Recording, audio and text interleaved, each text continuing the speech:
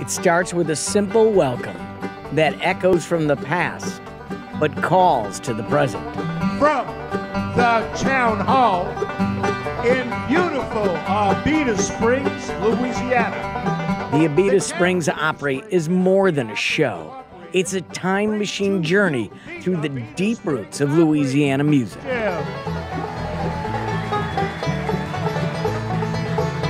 The Abita Springs Opry is an attempt to preserve Louisiana's musical, cultural heritage.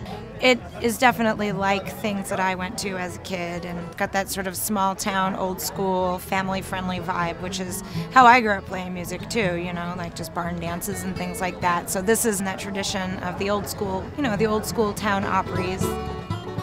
It's also a spotlight shining on the upbeat future of Louisiana Roots music by highlighting those artists who are upholding its traditions and expanding its reach. There's something very special about the music that we have developed in Louisiana, and it's a reflection of our cultural diversity.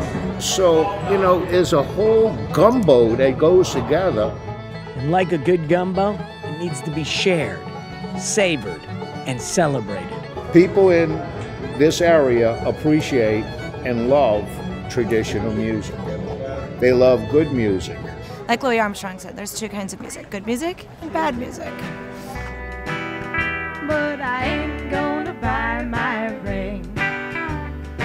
Abita Springs Opry is all about good music.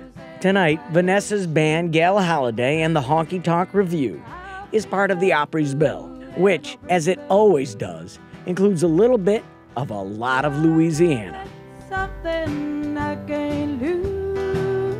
We've had everything from bluegrass to zydeco and everything in between on this stage. No, I ain't gonna buy my ring. Besides having Louisiana provide the backbeat, the Roots music played here shares the common bond of being a soundtrack for a good time. Preservation rarely feels this fun, but this is Louisiana. I think people around the world enjoy the music, but here people are a little more free to actually enjoy it. There's just something about the ambiance, the atmosphere, just the feeling you get in this building. The enjoyment comes only 6 times a year to the century-old wooden town hall, where an all-ages crowd gathers to clap hands, tap toes, and reminisce about the past while making memories in the present. At the Abita Springs Opry, it all comes together perfectly. Way down yonder in the bayou country in dear old Louisiana. You know, and I don't think that the Opry and the music we're presenting here would work as well in a more theatrically proper venue. You know, it's the gumbo cooks right here. And it's the perfect recipe for a taste of Louisiana that the heart can hear. Sorry, taste buds.